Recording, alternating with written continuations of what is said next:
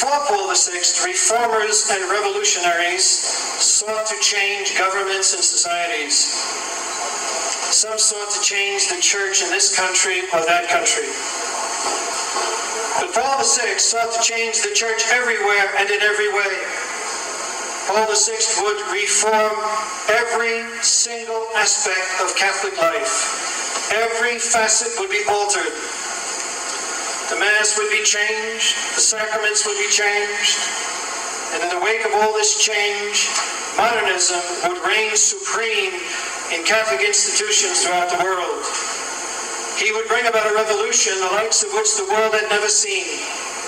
So extensive have been the changes and so far reaching the reform that we must honestly say that the new Church of Vatican II is essentially a different church from the Catholic Church. Its dogmas are different, its morals are different, its worship is different.